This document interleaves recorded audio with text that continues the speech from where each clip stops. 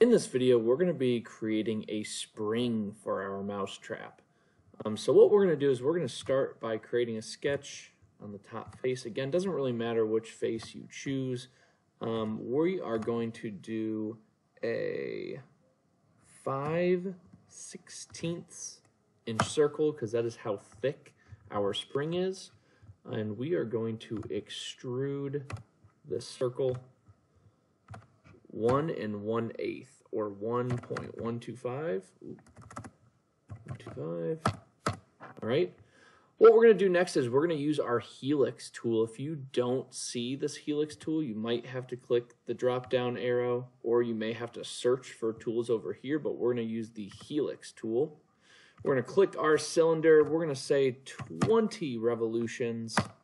That looks great, and we'll finish. So what we need to do now is we need to right click on our shape and click hide part 1.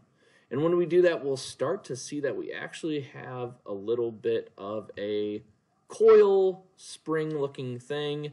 But what we need to do now is we need to create a sketch on this face.